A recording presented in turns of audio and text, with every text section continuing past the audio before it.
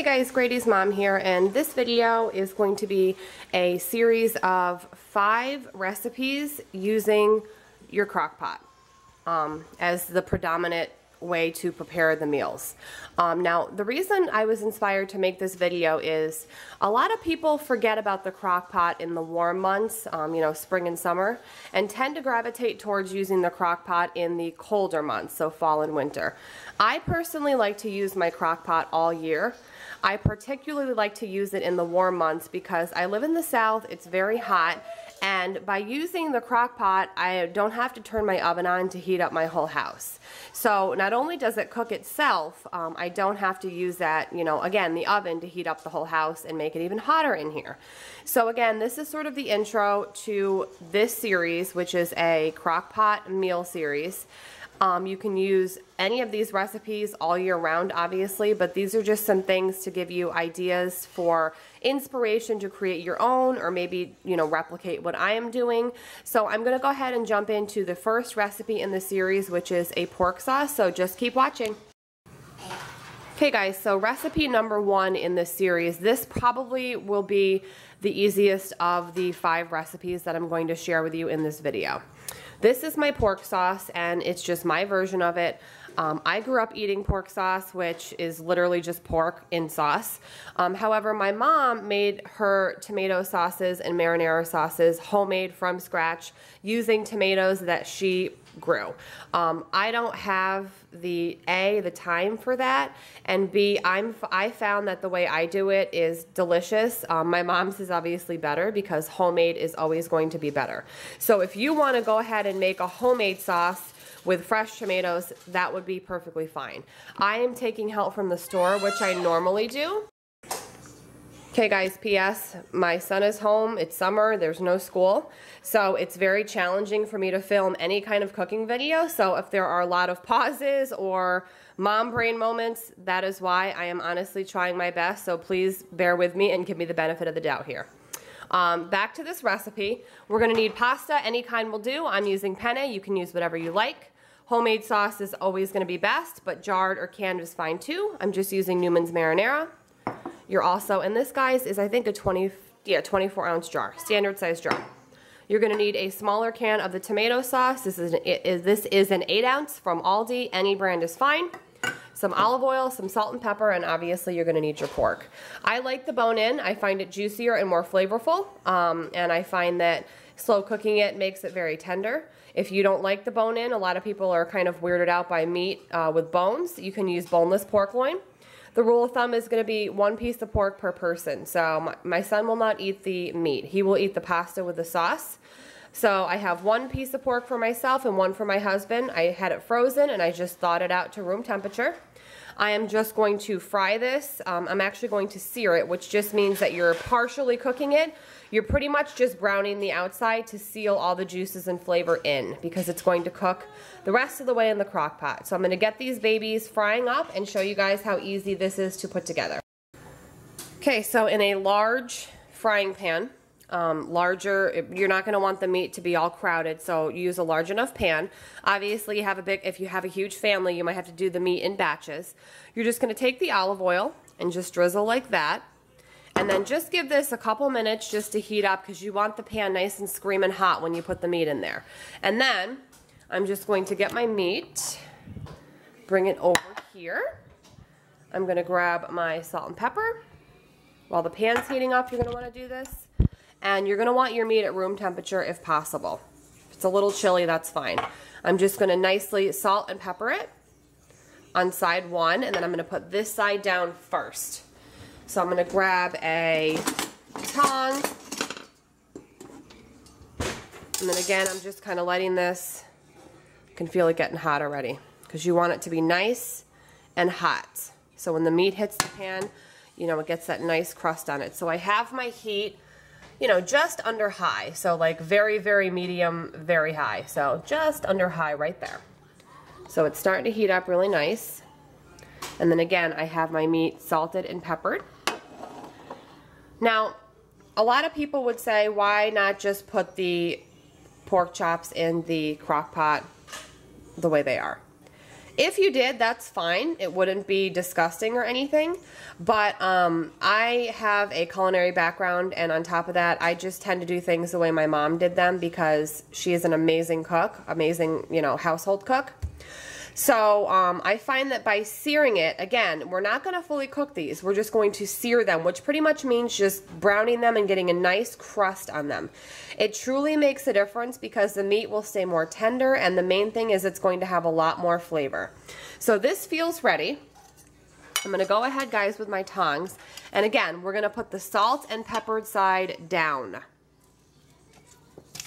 And you want to hear that sizzle when you put the meat on. Other one, and you don't want them to be too close together. You want to give them their space, okay? Now, with the other side exposed, we're going to salt and pepper them as well. And then we are going to go ahead and put a lid on it, okay? Not only does the lid prevent splatter, which I hate, but it just kind of really seals in that heat. So now we are just going to let these go for about 3 minutes on side one, and then we're going to flip it. So I'll be back in a moment to show you what they look like when we flip them over. Okay guys, so exactly 3 minutes have elapsed.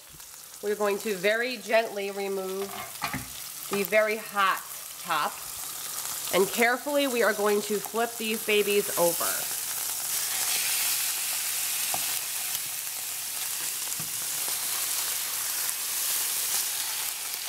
And as you can see, hopefully you can hear me, there is a beautiful crust that formed. See? Right there, right around that edge. A nice crispy crust. And that is what we want. And this is flattering. So I'm going to go ahead and get the lid back on, like that. And 3 minutes on this side, and they're going in the crock pot. Okay guys, so a couple more minutes, 3 more minutes have gone by on the other side. I removed the pan from the heat to stop the splattering. I have my crock pot already on high because I wanted to sort of preheat it. So I'm just going to take the top off. I'm going to get my pork. If I can get it right. Directly into the crock pot.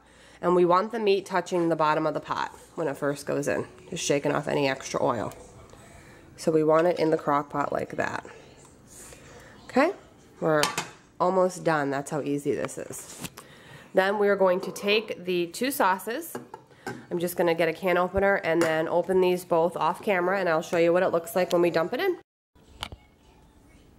Okay guys, this is the hardest part. I'm totally kidding. Just take your sauce and literally dump it over. Cover the meat. And then you're going to take the smaller can, dump that right on. And then I think what I'll do is I'm going to add a little bit of water in here, because see, there's all that sauce left in there. So I'm just going to add some water off camera, shake it up, and get the rest out. Okay guys, so I added, like, I don't know, 1/3 of a cup of water and just shook it up to get loosen all the extra sauce, just because you want as much of it as you can get. And just shake it right on top. And then I'm just going to take a wooden spoon. Any wooden spoon will do, nothing fancy.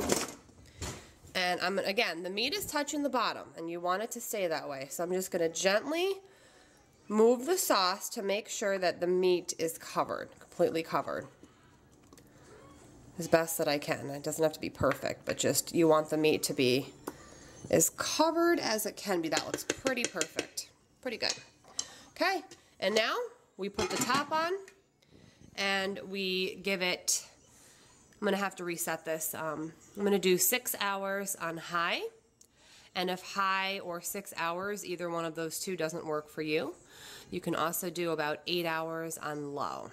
Okay, you're going to want to stir it regardless whether you do high or low. You're going to want to stir it about the first hour, and then probably every hour if you can. If you're not home and you're just going to set it and forget it and you're going to work or you're going out for the day, I would recommend doing it on low, just so it doesn't char or cook too fast. Since I'm going to be home, I'm doing high, and I will just when I'm done filming, I'll just set this to 6 hours on high, and then I'll just stir it about every hour, hour and a half or so. And that is it. And then once it gets towards the end, the meat's going to be so tender, you can literally take a wooden spoon and like it'll, you know, just loosen the meat. It'll fall right off the bone. I go ahead and discard the bones right before we eat it. And then I sort of use my wooden spoon and break it all into chunks, the meat. And then I just boil up my pasta. That's all you got to do later when you're ready to eat, is just boil up your pasta of your choice in some nice salted water. If you want a salad or something on the side or some bread, I'm probably just going to have rolls. And then again, just go ahead and break your meat off the bone, or if your meat is boneless, you can break it into chunks, you can leave it whole. But either way, it's going to be really tender.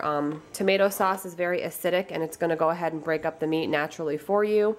So this was recipe 1 of 5 in this crock pot series. This would be a wonderful meal to make all year round on a cold winter day or on a hot summer day, because again, it cooks itself for you. It smells delicious. Leftovers are great. It's better the next day. So again, hope you guys enjoyed part 1 of 5, and we'll see you in number 2. Okay guys, so this is what it looks like plated up. The pasta's all boiled, and when I scooped out the sauce, the meat literally fell off the bone. It's fogging up a little bit. So Grady's just having the same thing except no pork. There may or may not be like little chunks, tiny little pieces in there, but he's not having any major pieces. So luckily this is a meal he will eat with us. And then the pork just kind of, again, breaks into these juicy, delicious chunks, and it's just really flavorful. So I definitely recommend this one. I grew up eating this pretty much like twice a month. I'm just going to butter our roll, and dinner is served. So again, I hope you guys enjoyed the first part of 5 in this series. Okay guys, so the part 2 of the Crockpot Summer Series video. This is going to be recipe number 2, and this is a summer corn chowder. This is just a recipe that I sort of, I don't know, made up on my own based on something that I had many years ago. And I make this again all year round. I think corn, anything corn, whether it's chowder, corn muffins, corn on the cob, I really like corn in the summer. So even though it is a chowder, obviously again you can make it all year, but I do like to make this in the summer. Pretty easy, as most crockpot recipes are. For this recipe, you're going to need some butter, some salt and pepper, which I just have my shakers here. You're going to need a 1.5 cans of cream of mushroom soup. Obviously, they don't sell half cans, so I got 2 cans. You're going to need 2 cans of cream-style corn in the can. You're also going to need 2 cups of frozen corn. You're going to need a small to medium yellow or white cooking onion. You're going to need some shredded hash browns. If you don't want to use the shredded hash browns, you can just shred up some potatoes yourself, like with a cheese grater. You're going to need some diced ham. If you're a vegetarian and you don't want to add ham, that's fine too. It's just another element that I like. I've also made this with crumbled up bacon, but I do like it with a ham. And then lastly, you're going to need some whole milk, which I have in my refrigerator because it's like 100 degrees and I don't want to keep it out. But you will need whole milk. And then you're also going to need some fresh parsley. If you don't have or can't find, for whatever reason, parsley, then the dried parsley, just like this, is fine too. But I happened to be in the market today, and I just stumbled upon it, so I figured why not get it. It's super cheap. So yeah, this is everything you're going to need. Right now I have my crock pot preheating on high, and I'm just going to go ahead and get the things like this chopped up. And then this out of the bag and measured out, and kind of everything I'm going to get ready to go right into the crock pot. Okay, just so you guys don't feel left out, you're not missing anything. All I did was put the 2 cans of creamed corn with the 3 tablespoons of butter in the crock pot. Again, that's preheated. I have my frozen corn that's going in now. So that's all I'm doing. You guys are not missing anything. I'm just dumping everything into the crock pot, and I will show you how it all looks before I stir. Okay guys, so everything I showed you is in the crock pot except for the whole milk, the fresh parsley, and the salt and pepper. So now that I have the majority of it in, I figured I would film and show you guys. We're going to put 3 cups of whole milk, and I have 2 cups here. Now for this particular recipe, you are going to want to use whole milk. If you were to use like a skim milk or a 1% or something like that, it wouldn't quite be a chowder. It would be more watery. So for this particular recipe, I would recommend, let me just measure this real quick. We want 1 cup. using whole milk because you're going to want that chowder consistency. So there is 3 cups in the crock pot. Okay, I'm going to do several shakes of black pepper and then less of a shake of salt because the ham does have salt. Now that everything's in except for the parsley, the reason I don't put the parsley in now is fresh parsley becomes bitter if it's cooked too long. So if you do want to add the parsley now, like say this is a meal you're making, you know, in the morning and you're going out all day and you want to come home and have dinner ready, you're going to want to go ahead and use the dried parsley. But I'm just going to add the parsley, my fresh parsley, chop it up and add it towards the very, very end. Just because I don't want it to get bitter on me. So now that I've just stirred it, because what you want is you want that cream of mushroom soup to really, really combine with everything. It actually smells really good already. Okay, so now I am going to cover it and forget about it. So I'm going to put the lid on. And I have it set for 6 hours on high. I'm probably going to do, I'll leave the timer set the way it is, but I'm probably going to check it around 5 hours. So when there's an hour left, I will check it. Like I'll just physically take a spoonful and taste it. Because I know some crock pots vary. I have never made this recipe in my new crock pot, which is this crock pot, which isn't new, but it's new since I have made this recipe. My old crock pot was much older, like an actual, an older version.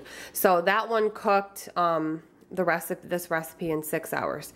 This one seems more powerful and hotter, so I'm thinking this one might be 5 hours. But again, I will have to check, you know, once we get to that 1 hour left on here and let you guys know.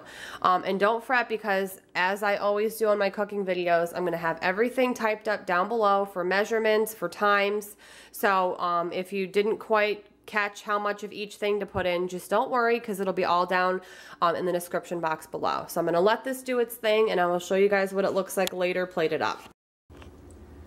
Okay guys, so about 3.5 hours have gone by. And it's actually done because this crock pot cooks a lot quicker than my old one. So I don't want to get too close because it'll fog up. But I can definitely tell it's done by the way it feels when I stir it and just a taste of it. So again, I'm going to type up everything down below and I'll put some different options for cooking times for both low heat and high heat as well. Because this is definitely done after just 3.5 hours on high. So I'm going to go ahead and chop up some parsley and then plate this up and show you guys how it looks. Okay guys, so this is what it looks like. It's piping hot, so I can't get too close. And I just chopped up a bunch of the flat leaf parsley and put it on there. It smells and tastes delicious. And 3.5 hours was not bad. Again, this was the first time making it in my this new crock pot. So now I know that in the new crock pot, it's a lot quicker, but if I were to put it on low, it would be longer. And again, I'll type everything up down below. I hope you guys enjoyed this summer corn chowder, part 2 of 5, and just stay tuned for part 3. Hey guys, Grady's mom here with part 3 of my summer crock pot series. I'm just going to be doing a crock pot chili. You could do this recipe on the stovetop as well. It would obviously be a lot quicker and just as delicious, but the reason why I'm choosing to do it in the crock pot today is I just have a really busy day and I want to make a meal that I can just set it and forget it, and all I have to worry about is just maybe stirring it a couple times and then it's done waiting for me to eat it. So for this chili, I'm just going to use a pound of ground beef. It's just my husband and my son and I, so, you know, if you have a bigger family, you can always double the recipe and then just use 2 of everything. So I'm just going to use a pound of ground beef. I have a can of dark red kidney beans. I have some white corn. I have a can of diced tomatoes. I have a packet of chili seasoning, although you can make your own chili seasoning with chili powder and cumin, and you can easily look up the recipe if you wanted to make your own chili seasoning. A very small yellow onion, and then later on when I'm ready to eat the chili this evening, it's morning right now, I'll just boil up some of these elbows because I personally like chili over pasta. Some people like chili plain and some people like chili with rice. It's really your preference. I just like it with the pasta. That's how my mom made it when we were growing up. I think she did it sort of to make it stretch further, but it just ended up sticking and I really like it. So all you'll need to do is I have to chop up my onion and brown up my ground beef till it's about, I don't know, 90% cooked. I'll drain all the fat out so there's no excess fat, and then get all of this into the crock pot. So I'll show you guys how easy it is right now. Okay guys, so I have everything prepped. I have my ground beef that's about 90% cooked, and I just drained all the fat out because you don't want any excess fat. So I'm gonna go ahead and I'm gonna start by getting the ground beef into the crock pot first. So I have my crock pot on low because it's gonna cook on low, and I'm gonna put the ground beef in first, like I said. So all the fat's drained out. Next, I'm going to put the beans in. I drain the beans. You want to drain your kidney beans really well because they're going to have that film. Next, we're going to do the corn, the tomatoes. Again, if you're doubling, you're just going to do double of everything that I'm doing. And you can also use ground turkey meat if you're not a fan of beef. The onion's going in. It's a small little onion that's just been diced up. I'm going to put the chili seasoning in on top. Now the chili packet seasoning calls for a cup of water. So I have that, but I don't think I'm going to add the whole cup right away. I'll probably add most of it. And then I just want to eyeball it first before I add the rest. So I added about 3/4. And I'm going to grab a spoon and stir it up and kind of see the consistency if I need to add a little bit more water. And you can always add more down the road too. So you want to get it really well combined, since I won't be touching this for at least a couple hours because I have a lot of things to do today. So it's just going to be nice that it's going to cook itself.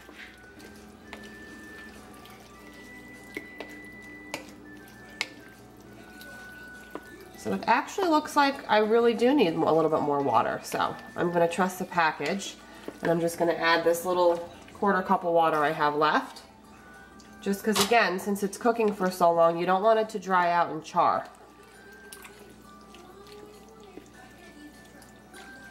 So we're going to give it a nice stir. And it looks pretty well combined. I'm just going to get everything off the side that I can. And just try to get it even. And that looks pretty good for a start. So all we're going to do now is put the lid on. Couple hours will go by and I'll give it a stir, you know, stir it every couple hours. I have my timer set for 8 hours on low. However, it's probably going to take closer to 6 to 7 hours. But at least I have it on for the full 8, so I know, you know, sort of just to gauge the time frame. But again, it'll probably be done in 6 to 7 hours, and I will let you guys know at the end. And then, like I said, later I just have to boil up my elbow noodles. I have to make some just cornbread out of a cornbread mix, and dinner is done. So I'll be back later to show you guys how it all looks when it comes together. Okay guys, so the corn muffins are done. They just came out of the oven. Just gonna let them sit for a minute. And then the chili is done as well. Ended up taking about 6 hours on low. Just gonna get my spoon. And it smells really good and looks really good. So I decided not to make pasta, and we're just going to have it just the way it is with some corn muffins, and I'm just going to top it with some cheese. So let me go ahead and get this plated up and give you guys a better look. So we have a nice big bowl of chili here. I just put some, this is my husband's, some of the 4-state cheddar on top. I don't like cheese on my chili, so this is what my husband's looks like. Chili looks really good. It tastes delicious. And then we're going to have some corn muffins on the side. I just put some butter, kind of made a slit and put some butter in there. And this is a really good summer chili or all year round football season. You just can't go wrong with chili. So I hope you guys enjoyed part 3 of the series, and stay tuned for the next recipe. Hey guys, Grady's mom here with part 5, the final part to my crockpot series. I'm doing a huge pulled pork, and you didn't miss anything. I just took a 5-pound pork butt, which I got at Publix in my butcher department. It's all tied up nice, and again, it's huge. It was the smallest cut they had available. Normally, I would only do about a 2 to 3 pound, but all they had was 5. It's like 4.9. And I just put about a cup of water in the bottom of my crock pot. This is a 6 quart crock pot, so it's a large crock pot. And I just put the cut of meat fat side down in the water, and then I just seasoned it with this Brooks Grill and Rub. Totally optional, you can just put it in plain, but this is just to give it a little extra flavor. I'm gonna let it go for about 2 hours on low, and then I'm gonna add this Campbell slow cooker sauce, which is literally just a pulled pork sauce. You just add the pork. So this calls to let it cook 7 to 8 hours. However, it is based off of a smaller cut of meat. So I'm gonna let this go again for 2 hours on low, and then after 2 hours, I'm gonna go ahead and add this sauce kind of right over top and let it go the rest of the 7 to 8 hours. And then that's it. We just set this and forget it. And then once I get ready to shred it all up, I will show you guys how easy it is. But it is going to smell real good here today. And I am just going to serve the pulled pork on these poppy seed crusty rolls. I'm just gonna slice them in half, kind of lengthwise like a sub, toast them up and butter them, and then put the pulled pork on here, maybe with some shredded cheese, melted cheese. And then I think I'm gonna make, alongside of this, either a sweet potato hash brown or a pierogi, some kind of potato, and then call it a day. And we're gonna have tons of the pork left over. So it may or may not be leftovers tomorrow night. If we're not in the mood for it tomorrow night, we'll eat it the night after. Or if I just feel like freezing the rest for a whole nother meal, that would be an option too. Because with almost 5 pounds, we are for sure gonna have at least a huge meal left over. So we will kind of have to see how that plays out. But I'm super excited to eat this. I haven't made a pulled pork in about maybe 1.5 to 2 years. So it's the first time making it in a long time. So I will let you guys know how it looks in a couple hours when I add the sauce. Okay guys, so let's see. About 2.5 hours have gone by, and as you can see, we're making some progress. It smells so good. So I have my slow cooker sauce open, and all I'm gonna do is just pour it right over the top, because we still have a long way to go here. So I'm just gonna get every little bit out. Just kind of squeeze it all out. Might need to add more later because again, this packet only calls for a 2 to 3 pound, and I am working with a close to a 5 pound one. So have that in there. Let me just grab a wooden spoon and sort of just cover this nice piece of meat just so the sauce can kind of coat it. And that's it. So I'm just gonna let this keep going, and I'll check back on it in a couple hours. I have to go out now and do some errands. So I'll give you guys a peek when I get home in a couple hours. But so far we're making some progress. Okay guys, so 7.5 hours have gone by, and I just took off the string and the fat, and then I just took a fork and shredded it all up. It's kind of dark over here. And it's really good. It did need a little bit more sauce, so I just added some more barbecue sauce because that packet, like I had told you earlier, only called for a couple pounds. So I'm going to get this plated up and show you guys how I'm going to serve it. Okay guys, dinner is done. I made some sweet potato fries. I just sliced up a sweet potato and then olive oil, tossed it in olive oil and some seasoning. And then I toasted these poppy rolls, and they are just over exploding with pulled pork and melted cheese, and the rolls are nice and toasty. So that was, I think, actually this trumps any of the other recipes for simplicity. You just put the meat in, put the sauce on, and it just shreds apart with no effort. So yeah, super easy, really yummy. We have tons of leftovers. Probably gonna freeze some actually because we really have a lot. So yeah, I hope you guys enjoyed this recipe, and stay tuned for the final part. Hey guys, Grady's mom here with part 5, the final part to my Crockpot series. It's taken me a little over a week to get all of these things compiled, so this is the last one, and I'm really happy that I'm going to be able to share these 5 recipes with you. The last recipe I wanted to share is a dessert, and it is a pineapple upside down cake, which I know most people have had, just made the traditional way in the oven. However, you can make this in the crock pot as well. So this is what I'm going to be sharing today. You're going to need some brown sugar. You're going to need a box of yellow cake mix. Any brand will do, but I find when I have made it, the few times I've made it, the Betty Crocker seems to be the best. It's really, really moist. So a yellow cake mix, you're going to need a 20-ounce can of pineapple slices, which is a pretty standard size can, and you're definitely going to want to save the juice from the pineapple can. You're going to need some maraschino cherries, which are just like the dessert, really sweet cherries. You're going to need 3 eggs, some butter, and then some vegetable or canola oil. I have canola oil. You're going to want to stick with either vegetable or canola. Olive oil would not be good. So what I'm going to do is I'm going to go ahead first and start by preparing this cake mix batter to the directions, which is super easy, just water, oil, and eggs. So I'm just going to get this into a bowl, mix it all up, and get this ready to go, and then I will show you guys how to assemble everything in the crock pot. Okay guys, so I have my cake batter ready to go. I just added the eggs, the oil, and the water and mixed it up nice.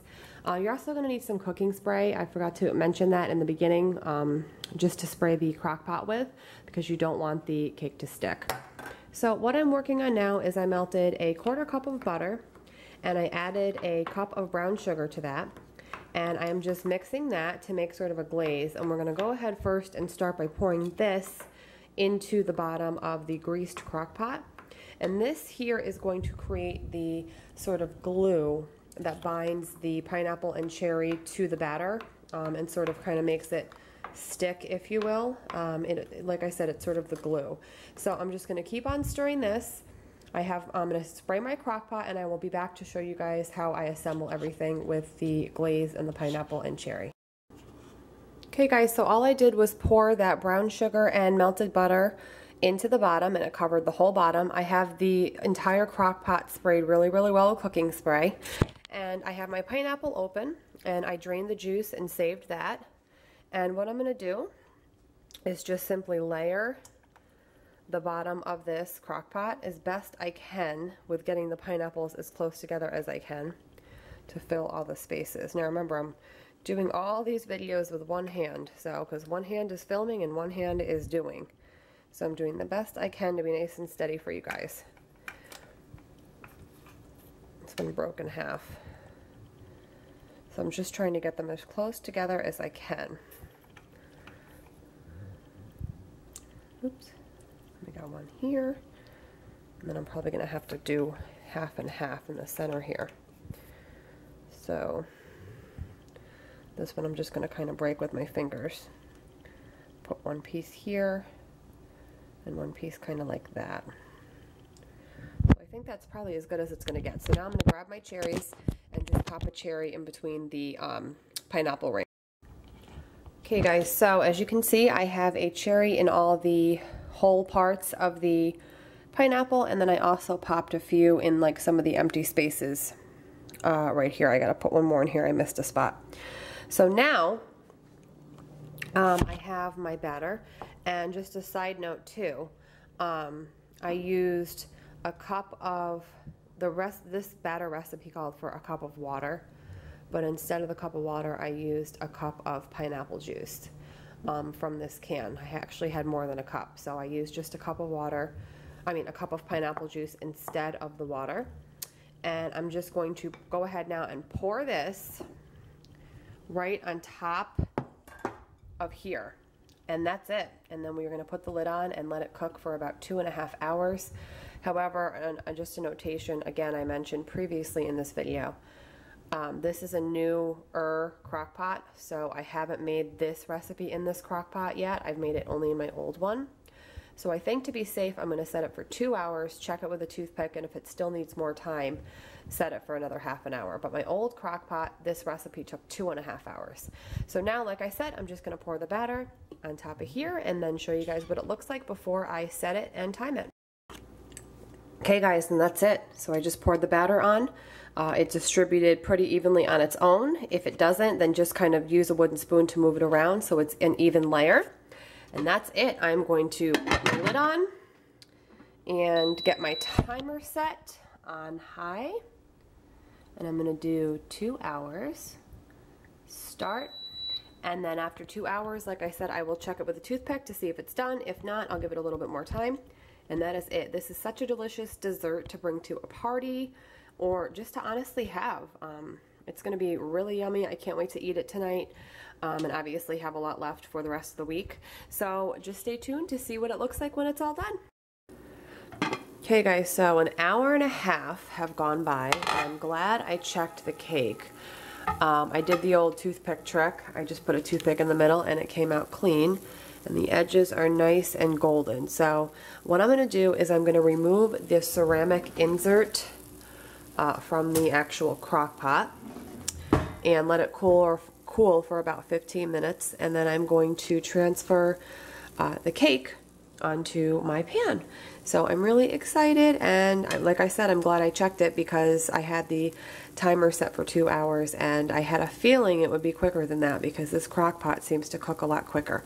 So just stay tuned for what it looks like when it's out of here. Hello gorgeous. So this is what it looks like guys after I just flipped the crock pot over onto this aluminum foiled tray, and it looks really good, just as I expected. I've made this a couple times like I had mentioned in my previous crock pot that broke, and this only took again an hour and a half in a new crock pot. So if you're gonna make this, I would just definitely keep a very close eye on it, because unfortunately with baking and cakes and stuff, once it's ruined as far as, you know, if you don't pay attention and you let it burn. But it looks super good. The edges have that, it looks dark here. It's not burned at all. It's actually that brown sugar and butter that formed kind of a little bit of a kind of crust over here. And it just looks really, really good. I'm just gonna give it a couple more minutes before I dig in because it's a little bit steamy, but it looks super delicious and I'm really happy with the way that it turned out. This concludes the 5-part series. I really, really hope you guys enjoyed. A lot of work honestly went into these videos. I know from you guys' end, you know, you guys don't always see everything that goes into it, but believe me when I tell you, a lot of work went into these the past 8 days. Really, really hope you guys enjoyed. I did the best I could, and thumbs up if you want to see more series like this, whether it's crock pots or just meal planning or meals in general, because I would be happy to do them for you if you guys like them. Have a great day, guys, and I will see you all very soon. Bye!